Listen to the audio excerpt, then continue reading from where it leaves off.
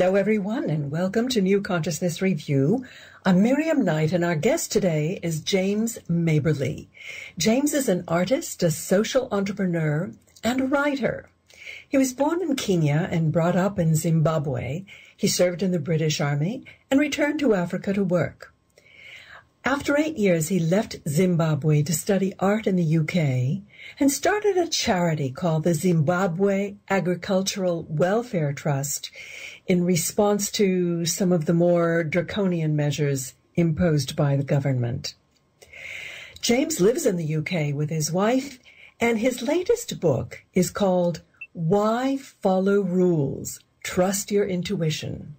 It's a guide for those who may find themselves in the kind of circumstances that they need to change and to get a new perspective on life. James, I'm delighted you could join us. Welcome. Thank you very much for having me. James, tell me, you sound like you are a man on a mission. What was your purpose in writing this book?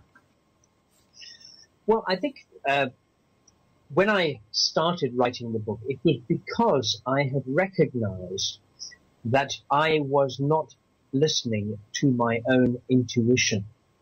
As an artist, I was simply following a system. In other words, I knew certain bits of work would sell, and so I was working on that direction. But in the process of doing that, it may sound sensible because you're getting sales, but it's soulless. You're getting nothing out of it. And I realized I wasn't listening to those wonderful intuitive ideas which were popping into my mind on a constant basis. I was letting them go by. And when I started practicing in the studio, doing what I call intuitive art, I was amazed at what I was producing and really excited. So I did more and amazed myself further. And then I told other people about it. And then I started running courses on how to do intuitive art. And that inspired me to write this book because I realized that the reason we don't listen to our intuition is because we're so tied to the rules and structures that we have found ourselves in and absorbed and decided to follow. And many of those rules may sound terribly sensible, like, for example, it's a good idea to drive on the left-hand side of the road if you're in the States, the right-hand side of the road if you're in the UK. They're sensible rules, but there are a lot of rules which we have, which we fit into, which are really there in some way to control us. And we feel control. And what I wanted to do was to say to people, you don't always have to follow these rules. You can rewrite your own rule book. That's really what it was about. Obviously, there are some rules that are, as you point out, required for an orderly society. Where do you draw the line? The sensible aspect of this is to look at it in the way of the sort of daily rules that you follow. Now, if we tend to wear clothes that everybody else is wearing, we follow fashion. That is a kind of a rule we've clicked into. We tend to follow what our teachers have told us at school. We tend to follow what our parents have said to us in the past. Now, I'm not saying what the parents have said isn't good, but some of it might be slightly misguided. What I mean is that, for example, if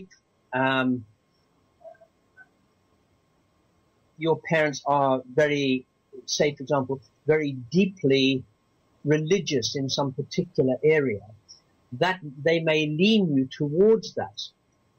But it might not be your choice, but you feel you ought to go down that route because that's what your family does. On the other hand, anyway, carry on. It reminds me of Don Miguel Ruiz's comments about childhood, that we try to domesticate our children, that we do it from the best of motives, obviously. We want them to, quote, get on in life, unquote, or get along in life. And what you described as an artist, feeling that you were kind of selling out by just focusing on art that's sold, I think is a kind of a general malaise that more and more people in society are feeling. They're feeling drained. They're feeling exploited by their work. They're feeling no more juice in their lives and dried out. So your book is an antidote, or anyway, the account of your antidote to this desire to put us into boxes. One of the things that you ask, you have these 8 very useful questions, is, do you really know who you are? How do we go about finding out who we really are, aside from what we do and what traditions we follow or religions we fit into? I think the very first thing is to recognize that there are essentially 2 parts to you. The first is what I call the egoical self. And that, for example, if you look into psychology, there's a huge amount that's been written about that, and it's the area of you, the part of you that needs recognition, that needs to be me. I want to be recognized for who I am. And that has it's a very useful part of our psyche. But it isn't the only part. The other part is essentially what I call your heart space, or the intuitive self. It is where you link with what I call the universe. There is another part of you which is quiet, which is not affected by the ego at all. Let me give you an example. If I've just had an argument with somebody and I'm walking on a walk and I'm thinking, I'm furious. Why did I say that? Why did he say that? And you can feel yourself getting really annoyed about it. And you then take a couple of deep breaths and you say, I'll just separate from this. I'm too involved. And you take 2 or 3 deep breaths. And as you calm down, there's a little voice which says to you really quietly, doesn't matter. Is this important? And that's the other side of you. And it's awfully quiet. And most of us miss it completely. So the first step for me is recognizing that that is there. And it's not just an occasional whim that comes in. It is constantly with you. But the ego is very loud. It has little flags which it's constantly waving to get your attention. And you respond very easily to different situations. Like, for example, somebody says something which irritates you. You feel irritation instantly. And those are the moments when your ego kicks in. But if you can just hold fire, take 2 or 3 deep breaths, let that separate from you. Look at it, keep it to one side, and you'll hear this other voice. And it'll say, just listen, or don't worry about it. It's okay. It really doesn't matter. Those are the 2 sides that I think are important for us to understand. And I think, Carry on. To say, one of the things that I think is so important is that we have experiences all through our lives, okay? And they inform us of who we are as far as the ego is concerned. So let's, for example, say when you're very young, you have some nice experiences with your parents, then you feel good, then you feel bad about certain things. As you go to school, you get different challenges with children, and you feel good, you're not good at this, you're very good at that. And all of those things build up into what I call the filter, or like little pegs in a board. And each peg goes in, and you have millions and millions of experiences. And they have a little, if you like, a little judgment written on that peg. And I like to think that that board with all those pegs slots into the back of your head. And it is the filter to every bit of information that comes into your brain. So as somebody says something to you, the way you respond to it and the way I respond to it will be very different based on the filter of our experiences through our lives. And that affects our egoical response. But our intuitive response is always separate and always completely different. So there you are. Well, certainly my husband is a professional hypnotherapist, and he deals with the havoc wreaked by the ego's absorption of other people's judgments over time, that then get really implanted in the subconscious. So if these impressions, even though you're calling it the egoic self, are actually implanted in the subconscious, and our intuitive self presumably is also lurking in the subconscious. I mean, how do we sort things out? How do we start reacting to the world spontaneously? I think the thing is that your spontaneous reaction that we generally always feel as people is the egoical response. That's how we generally respond to things. But when you sit back and take a few deep breaths and relax and just ease yourself away from that egoical reaction, you will find you have a different perception of things. It's like, I don't know if you've had a situation where you might be sitting with your friends discussing various things, and you feel you can let your hair down, and away you go, and you get very excited, or maybe you get angry, or whatever. The point is, the discussion's free and open because you feel you are happy and free to discuss within that group of people. Now, take yourself out. I have now asked you to come because you are, in my view, a wise person, to come and sit and talk to some of my friends about some of the issues which, funnily enough, you were discussing with your friends some days ago. When you sit and discuss them with us, you'll have generally a different perception because you'll be also working from your intuitive self, because you'll have the egoical self which is saying, yes, here I am this special person, but you will have taken on this slightly different role. And as a consequence, the information you give will be slightly different.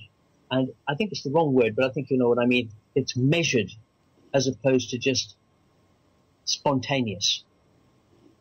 And I think that in essence is how we can use it on a day-to-day basis, but we don't recognize it as such. And as a consequence, it just happens. It's when you start recognizing the difference between the two that you have a greater access to the intuitive self, because you know it's there and you know it can help. Mm. You have a wonderful quote from Picasso that says, once I drew like Raphael, but it took me all of my life to learn how to draw like a child. So that's presumably his getting in touch with his intuitive self. I think we have a problem with the word spontaneous because many people, or certainly I, associate the word spontaneous with my intuition, whereas you're kind of associating it with learned knee-jerk reactions. Yes, yeah, that's exactly right. So we're obviously seeing it slightly different.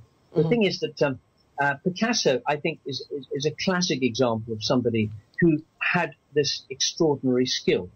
But once he got there, once he knew it, he got to a point where was he going to go from here?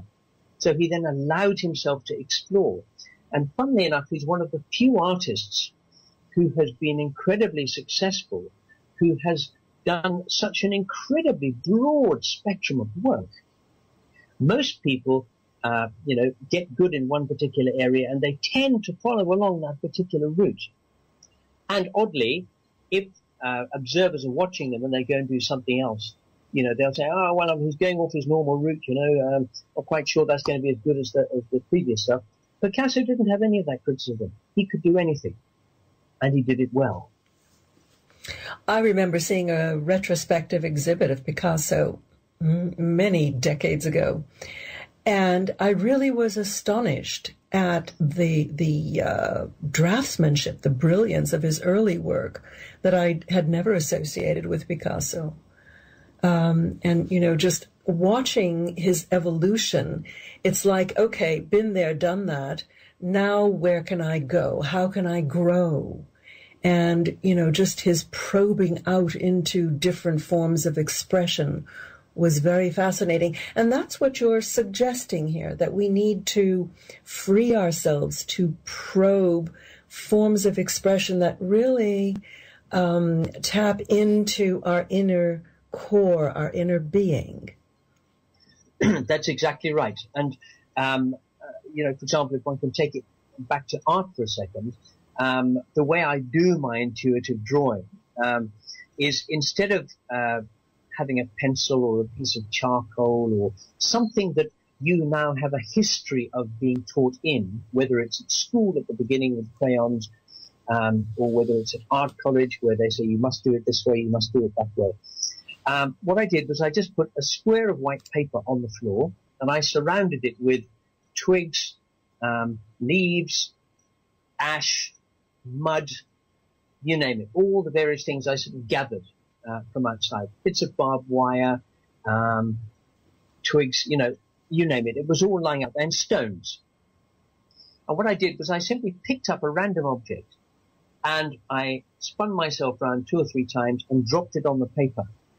Where it lands and stops instantly tells you a story. Intuitively, it gives you some sensorial responses. And in that moment, without thinking about it, you reach for whatever it's suggesting you should do. Now, in my case, it might be a feather. So I pick a feather up and put that on the paper. And that then informs me about something else.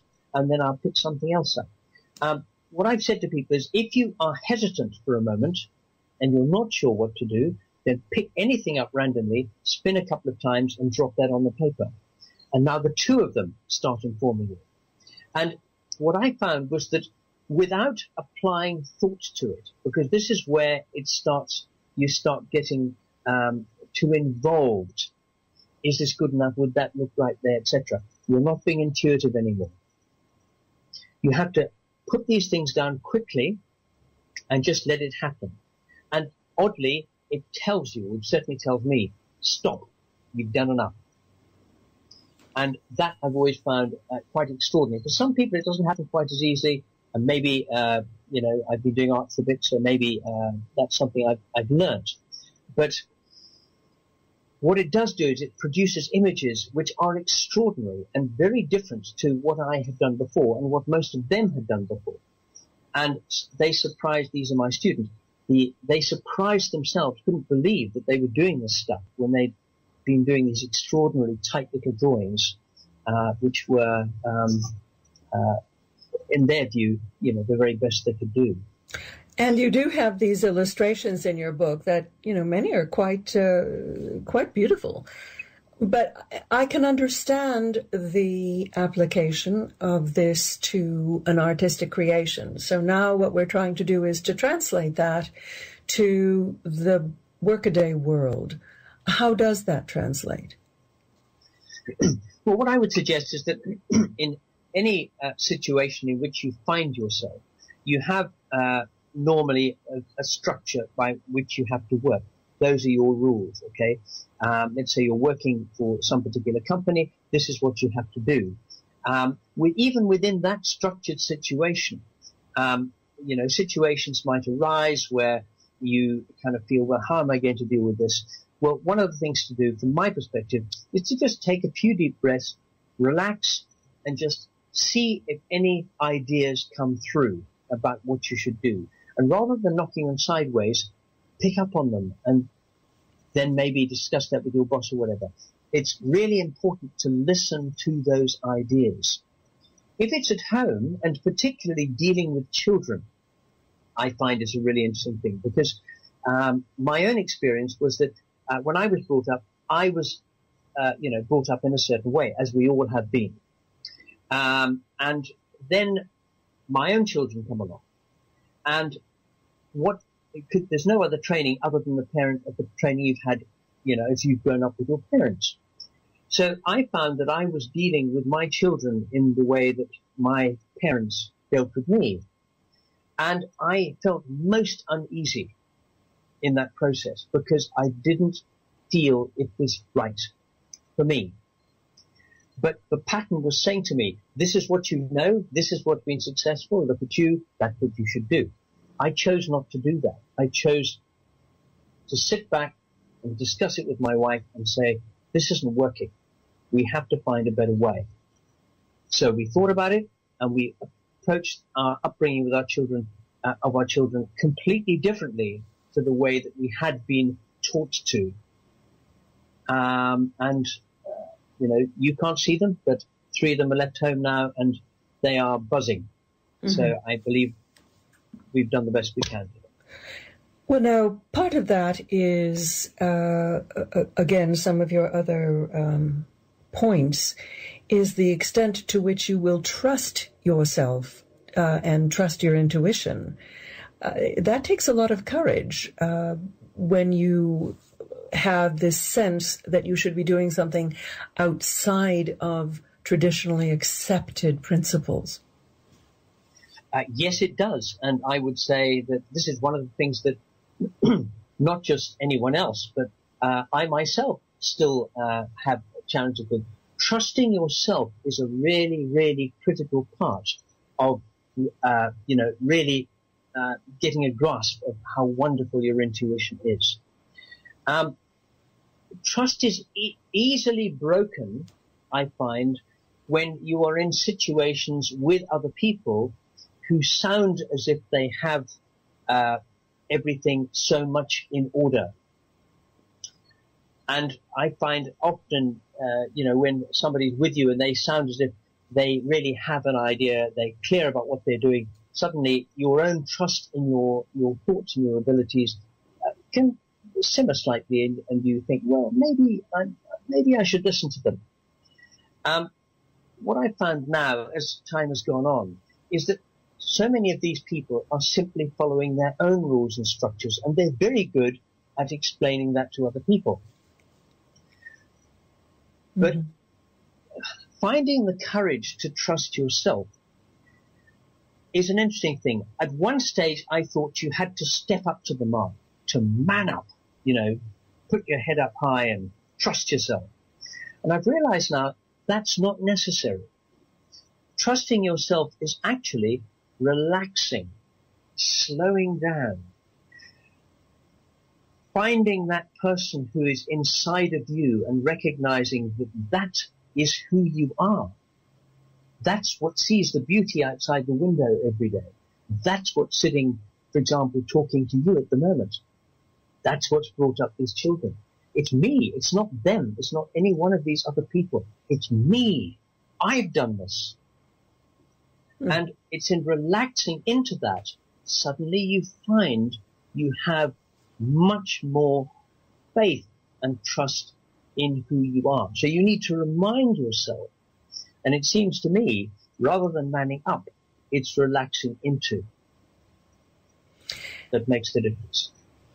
And yet, you mention listening to other people who speak with authority, and you question the wisdom of your own ideas compared to somebody who puts their ideas forward very forcefully. Now, part of that is the passion with which someone promotes his own agenda. And passion, finding one's passion, seems to be a very elusive thing. You had a marvelous, marvelous quote from Howard Thurman that I want to read. He said, "Don't ask yourself what the world needs. Ask yourself what makes you come alive, and then go and do that, because what the world needs is people who have come alive." That is such a profound statement, and I think that's part of your goal with this book, is it not? Yes, I would entirely agree with that. Yes. It is finding out what makes you come alive. again, going back to the point that I made previously, I don't think you find it by walking tall and telling everybody how wonderful you are about and doing these things. Funnily enough, it's more about relaxing into yourself. Then when you stand up in you don't have to try and dominate and force. It just rolls from you. It oozes from you. Your energy speaks it. It's a totally different kind of feel altogether. There is no need to force it. No, absolutely. I mean, a passion, one's passion does not have to be loud and boisterous. It's just what fires you up, what you keep in front of your mind like a lighthouse moving towards it. And the kind of clarity of your vision and the intensity of your vision for you. In this day and age, we're so pulled, as you say, by the boundaries of society, by the need to earn a living and so on. Finding one's passion and working at it seem to be such almost mutually exclusive and very elusive combinations. How do we go about combining them into a right livelihood? Well, I think the first thing is you have to try and find out what it is that you really want to do. What is your passion? And again, your passion very often is not necessarily the thing that's showing itself on the surface. I feel that often is something that is coloured by, what other people are doing or what different things are happening in life. And you find you get a temporary passion in a particular direction. Let me give you an example just to give you an idea. In our local community here in England, there's lots of village halls that have been built in the area, and ours is really an old agricultural building which is of no interest to people, so no one goes there anymore. So our sense of community in our own village has disappeared because they all go elsewhere to be entertained. So we need to create something which, provides a focus for people to stay here and enjoy themselves here and build that sense of community. So, we held a few meetings, we got people interested, and suddenly everyone gets really excited about it, and there's a temporary passion that's created. So we now want to get this thing sorted out. So there's a number of us focusing on this, and we're a couple of years down the track, and something will happen. That's a temporary passion. It's not something permanent. But your permanent passion very often stems right back to your youth. And it's something that you might have shown a real interest in then. For example, my son, Harry, who's at art college at the moment, he always took things to extremes as a kid. For example, when his elder brother got on the pogo stick and got to 123 bounces before he fell off, Harry didn't want to get to 124. He practiced quietly without us noticing until he could get to 1,001. So he's always been taking things to extremes. So, and literally through his life, there's been this extreme aspect to things that he's interested in. So at art college, he started off doing the sort of things that they wanted to do. But he's now doing something where he is examining the aspects of extremes. And he's doing that through his art, through video, through films. And it's absolutely fascinating. And he is totally absorbed in it because it's something he's interested in. And it stemmed from something in his youth. So for me, what you've got to try and find out is, if you're trying to find out what it is that you really want to do, try and get a pinpoint on it. It's not always the thing that looks obvious in front of you. But once you find that, then try and work out what it is you'd like to do with that passion. Mm-hmm. Once you've done that, you can then start working out how it is you can move from where you are now to where you want to be. And I think one of the critical things is, for example, like me writing this book, you're saying at the beginning, it is a bit of a mission. Yes, it is. I think what's written in the book is really important. And those people who have read it so far, as you have in the manuscript stage, as it were, have absolutely loved it. And they can see the point. But you still got to get the book out there. You still got to get it marketed. You still got to get a readership. And that becomes a passion. You've got to find ways of getting it out there. And you're constantly looking at ways of how you can achieve that. But also, as you start thinking about these things, so coincidences pop up, and you meet people, or websites pop up, and somebody puts someone else in touch with somebody who bumps into you, and suddenly all these things start happening. And is that wonderful quote that I have in the book at some point. Once you have made a decision, then providence moves too. All manner of things occur that will move that project forward. That's not an exact quote, but that's one. Which is what we call synchronicities. And yes. That's very much along the lines of the law of attraction. What you focus on, what you give energy to, expands, and you magnetize it into your life. And I totally agree with that. Yeah. That's exactly right, yes. So tell us about your project in Zimbabwe. Well, there's two projects. The Zimbabwe Agricultural Welfare Trust, we set up quite some years ago, in 2002, in fact, when the Mugabe regime had started taking over the commercial farms. And there were 6,500 farms, 4,500 farmers, most of whom were white, and they basically just took over the farms, and pretty ruthlessly.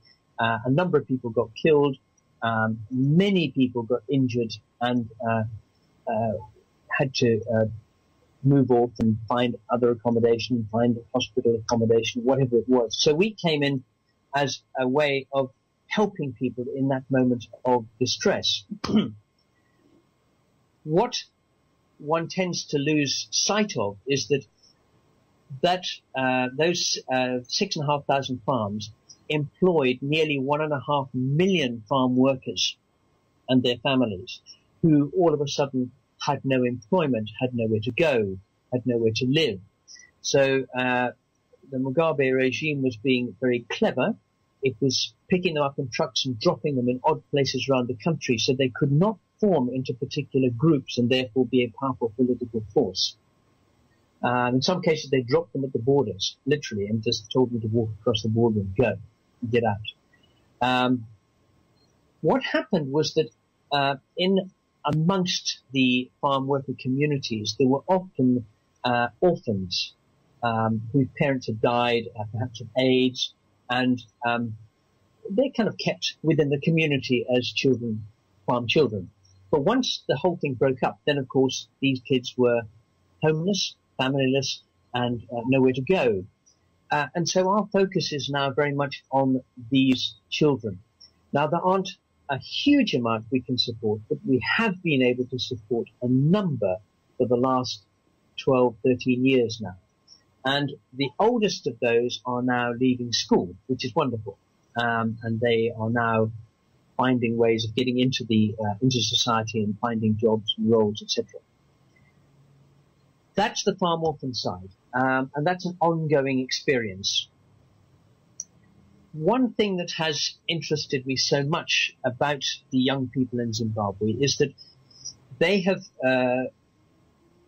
people who are leaving school now, they have never known the country to be anything other than run by President Mugabe. And the unfortunate aspect of that is that the country has been going downhill ever since he came into power. At the moment, it literally is just struggling along. It's as if, virtually nothing is happening. Businesses are closing. The government is totally focused on itself because Mugabe is very old and he's going to die soon. Who's going to take over? So there's a whole power issue. So the country is being ignored. and nothing's happening. It's literally just dire. And these youngsters are growing up in that society, so they'll know nothing else. And what I want to do is distribute 1,000 of these books to school leavers and university leavers across Zimbabwe and say, read this book. It's not telling you anything about Zimbabwe in terms of how to run it. What it's doing is it's saying what you can find in yourself. You can think differently. You do not have to follow these rules forever. You can think to yourself. You can choose differently. And that's really what I want to do. Mm-hmm. In the book, you give sort of short biographies of a number of people, from Steve Jobs to musicians to artists. Do you feel that these young people will find these examples relevant? Will they be able to extract the meaning for their lives and their situation from them? The answer to that is, I don't know. But what I do know is that if they read into those stories, they're all very different. And they're all very specifically different. But they're all about people who have used their intuition to get to where they are. Or, as you'll see, in some cases I've talked about people with passion and how their focus has created these extraordinary organizations. And the point I'm trying to get across to them is that people who have chose to look at things differently have achieved great things. So you don't have to just fit into what everybody else is telling you you should fit into. Indeed, I think you can make a case that only people who have looked at things differently have made great contributions. Yes, that's true. That is true. The thing that, I note over and over again is that, the people who, should we say the public people, the people we hear about, because often you don't hear about people who are making extraordinary changes. For example, one of the people who I've written about is a chap called Michael Young, who brought the ANC in South Africa and the Afrikaners together over 14 secret meetings prior to the release of Mandela. That wasn't known, it wasn't publicly known until about 8 years ago. So, and one of the wonderful things that happened at the end of those 14 meetings, Mandela had been released, and the whole group had watched him being released on television from the final meeting that they held. And Willie Esterhazy, who was leading the Afrikaners group at that particular conference, at that particular meeting, had said to him, Michael, it takes a really big man to remain hidden, to remain invisible. So there's often people who you don't see, but even the ones who you do see, like Steve Jobs, like Richard Branson, like Einstein, like Leonardo da Vinci, like all these people, they used their intuition, they thought differently, and they trusted themselves enough to make it work. Indeed. You mentioned an author by the name of Marcia Schaefer, who classified people in the world into three groups. She said there were empowered people, those kind of on the threshold of between being empowered and being tied to the past, and the entrenched believers. I found this actually quite a very interesting and useful classification. Do you have any sense of the proportions of each group in the world? I can only give you a sense, which is my sense. But I would say the first group, Group A, is a small group. It's really quite a small group, and those are the people we're actually seeing get up and do something. That's the sort of people we've been talking about. Mm-hmm. The middle group are a much wider group, but by no means the biggest. The biggest is the back group. And if I talk about that, then you'll get a picture of who the middle group is. The back group has got to be those people within our society, not just our society, but across the world, who are rigidly stuck in the place that they are. In other words, they've found a small comfort spot and they're not shifting. It's very easily noted when you consider the religious world and the political world. In religion, people who are Christian, and shall we say Anglican Christian, have a slightly different perception to a Catholic. But I was surprised to note that, for example, in the States, there are 350 different variations of the Anglican community. It surprised me that you could find 350 different ways of seeing the Anglican perception of things. So,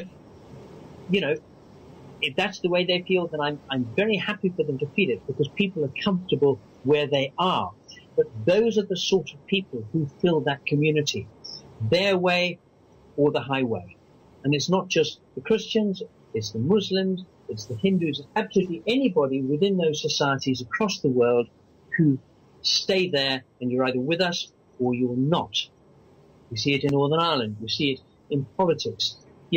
As you'll know, the millions and millions and millions of dollars that are spent in the States on the winning votes for the Republicans or the Democrats. I can't give you the exact figures, but the actual difference, the voting shift, that small amount of people who could shift from one to another, is in the region of about 5 or 6%. That's it. The rest of them are set. You're either a Democrat or a Republican. That's where you're going to be. You're safe there, and that's what you want. You're not interested in shifting. And so the wider community are the ones who aren't shifting. They are where they are, and they fall into category number 3. Number 2 are the ones who are in that small bracket, that 5 to 10%, who could vote either way. They're the ones who are thinking and saying, well, could we make a difference? How could this actually work?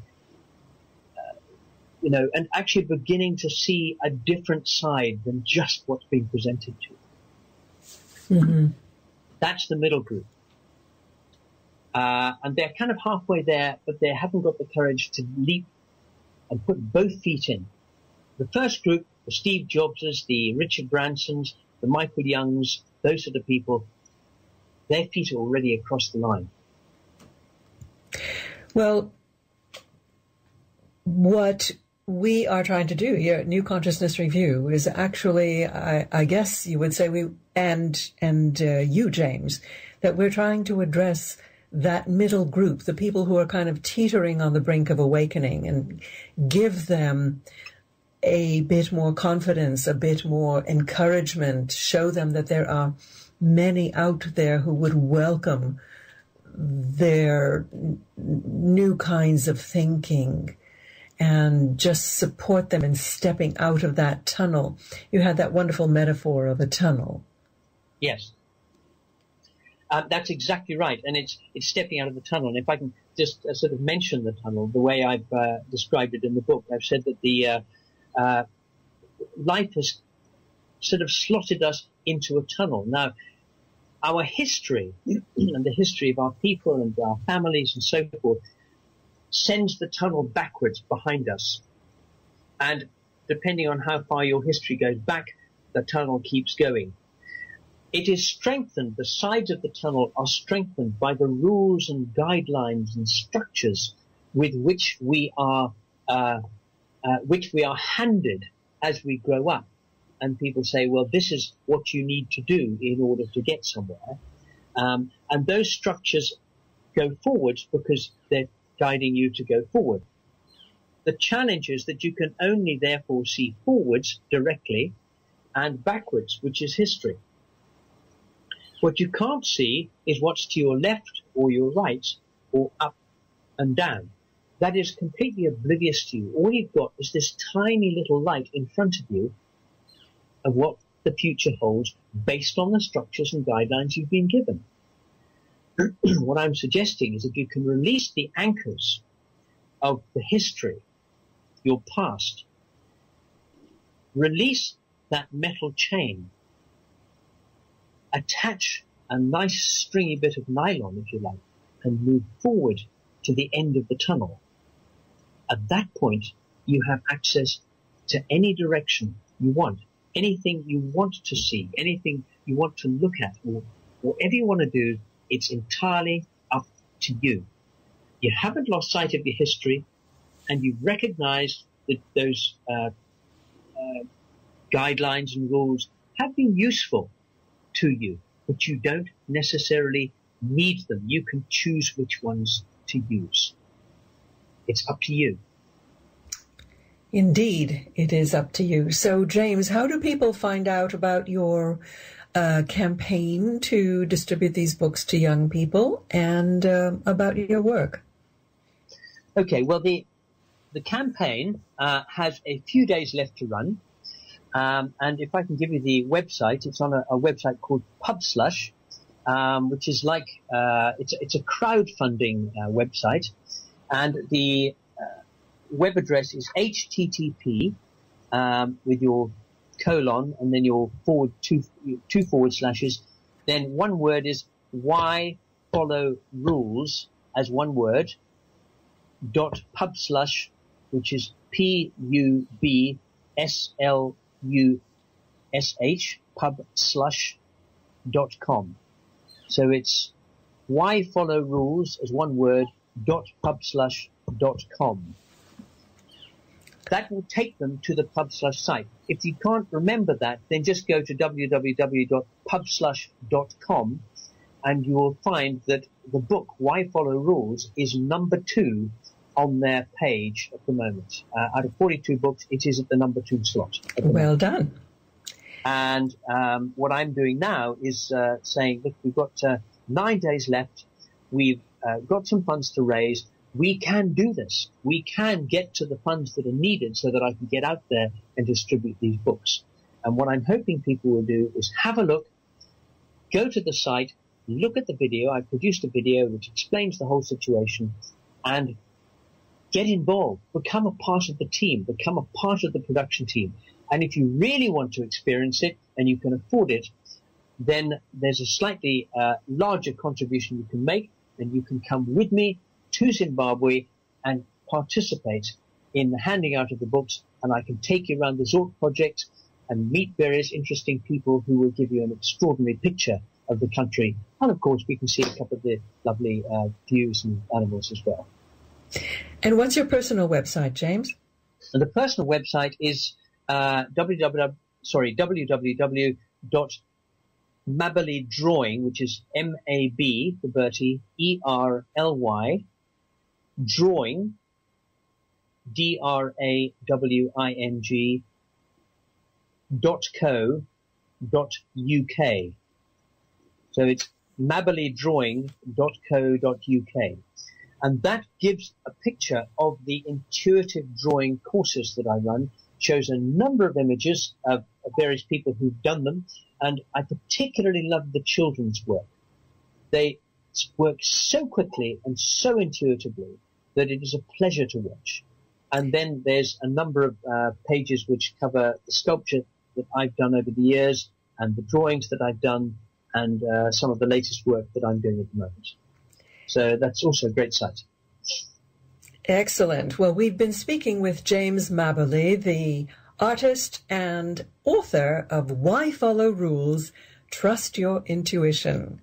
James, thank you so much for being with us today. It's been my pleasure, and thank you so much for inviting me.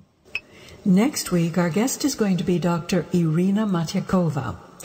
We're going to be talking about her book, Digestive Intelligence. It's everything you wanted to know about the gut and were afraid to ask. And now we're going to close with our track of the week by Cara Johnstad called Open Up and Receive. Da dum dum dum gay. Da dum dum dum gay. Dum dum dum dum a. Da dum dum dum gay. Day dum dum dum day gum. Day dum dum day gum. Day dum dum day gum. Walking rhythm sound. Splash and slapping ground. Thoughts are flying, overlying. Where is it that I'm found? I didn't think I was. Question why? Because judgment's falling. Who is calling? The sacred heartbeat does. Open up and receive. Open up and receive. Open up. Open up. Open up and receive. Open up and receive. Open up and receive. Open up. Open up. Open up and receive. Day gone. Day gone. Day gone. Water angels call. A gentle piercing fall. Light time moving. Secrets truthing. Her liquid eyes recall. An elemental sigh. A watermark in time. Moments fleeting. Pulsing, beating. A destiny divine. Open up and receive. Open up and receive. Open up. Open up. Open up and receive. Open up and receive. Open up and receive. Open up. Open up. Open up and receive.